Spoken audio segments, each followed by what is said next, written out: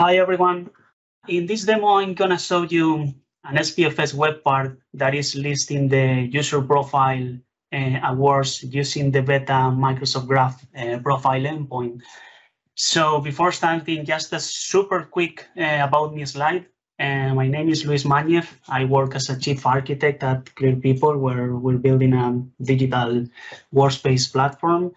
I'm a Microsoft MVP in Office development, and you can find me in social networks at Luis Mañez, so feel free to ping me with any question or whatever you need.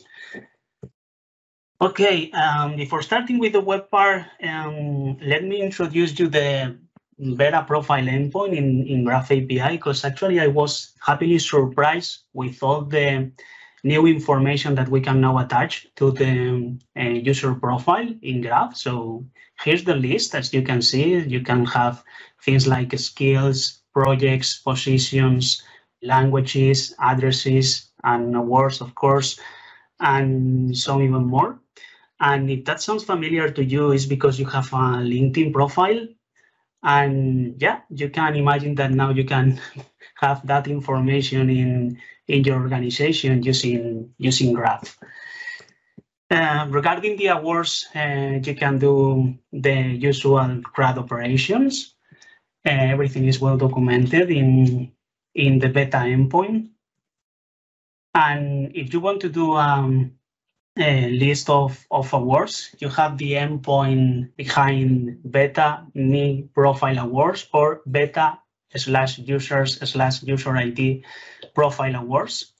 And if you do a get request, you're gonna get the different awards attached to the user profile. And obviously you need to grant the proper permissions, as you can see in the table.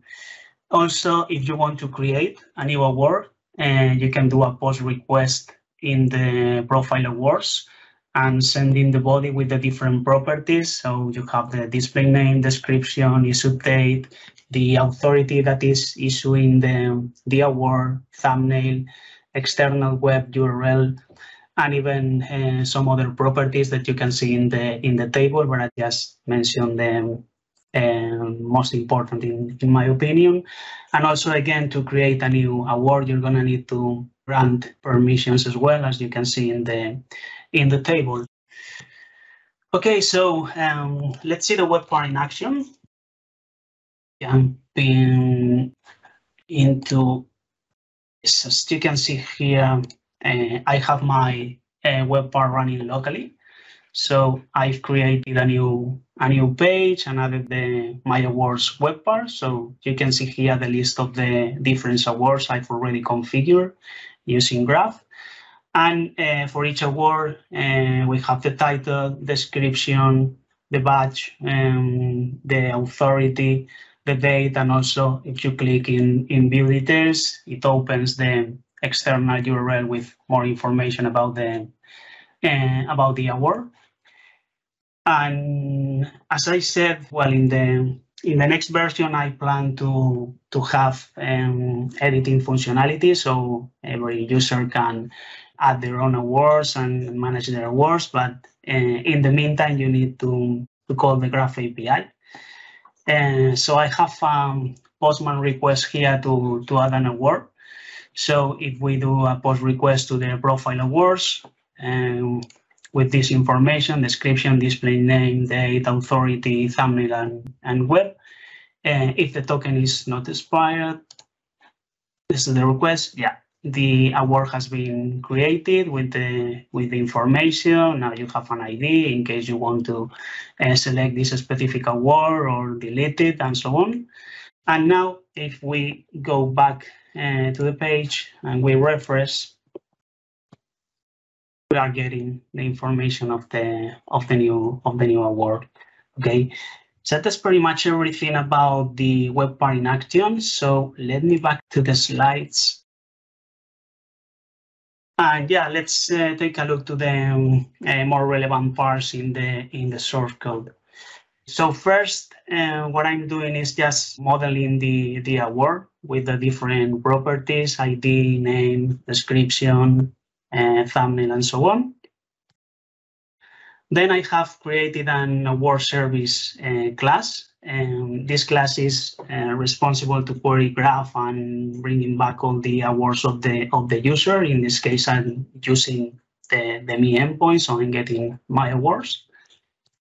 I'm configuring the endpoint and the graph client factory as a property. And in the constructor, I'm using dependency injection and the service scope to get the graph client factory that is actually already registered by the SPFx framework.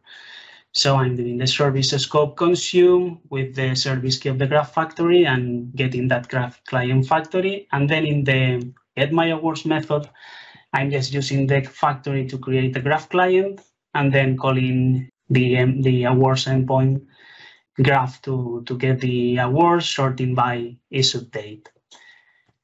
That class is being registered in the, let's say, the dependency injection container in the service scope. And then in the web part itself, in the onInit method, what I'm doing is creating a new service scope. And when the service scope is done, I'm retrieving the award service object that was already registered in the previous step. And then that award service object is being passed as a property in the My Awards React component. The My Awards React component in the component mode is just using the award service to get my awards, and when it's done, is updating the state of the component with a list of the awards. And then in the render method, as you can imagine, I'm just rendering a list of award components. And finally, the award component is just rendering all the different award properties with the proper styling. So that's pretty much everything about the source code. And as usual, it's already available in the PnP web part repository. So feel free to download and test it and let me know how it goes. And yeah, I think that's everything. Thank you very much for having me in the call. And back to you, Patrick. Awesome stuff. Thank you for that great demo there. Love to see that stuff with the use of the graph there. Really interesting. Hope folks check that out.